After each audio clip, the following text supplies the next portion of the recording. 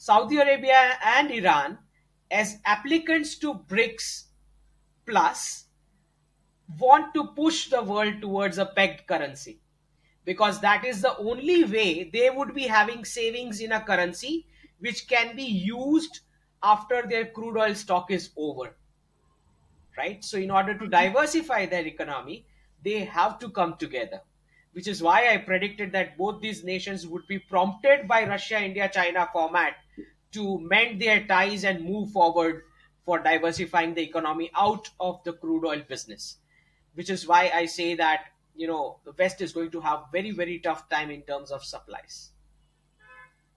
Well, that what sounds really good. I mean, it makes the world a much safer place then if there's less tension and strife in the Middle East, because that's a bit of a tinderbox at the moment, isn't it?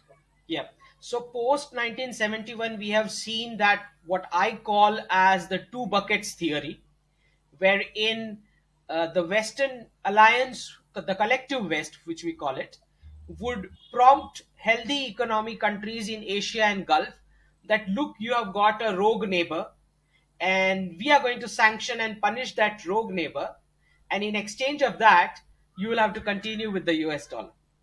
So this two buckets theory is now unraveling and reversing, which is why we are seeing this de-dollarization process. So you imagine, once Saudi Arabia and Iran mend ties even to a decent level of understanding, there is no more role for the global policing that the West as a collective used to do.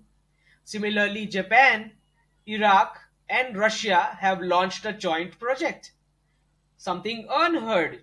Japan, as an US ally, doing a joint project with Russia. Similarly, Japan and China shifting a chunk of their bilateral trade into bilateral currencies. So all the two bucket theory plans are now reversing, which is why the de-dollarization is going to be in full speed.